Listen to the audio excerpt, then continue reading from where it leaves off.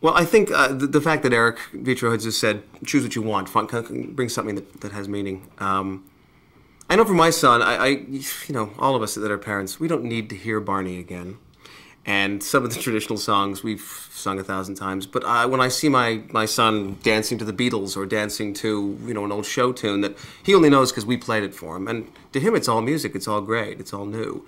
I don't think you have to dumb it down for children. I think the better it is when you expose them to grown-up ideas and sophisticated melodies, things that they're going to have, and when they're 22, they'll hear a song, they'll go, I don't know how I know that song because it's from the 20s, but I know it, and I love that. I love the knowledge that I have from Bugs Bunny cartoons that most of which I didn't understand at the time, but it's and it's sort of the same thing here. Kids are going to hear Summertime or this songs that maybe the average kid's album would never play, and I love that we trust them with that kind of sophistication.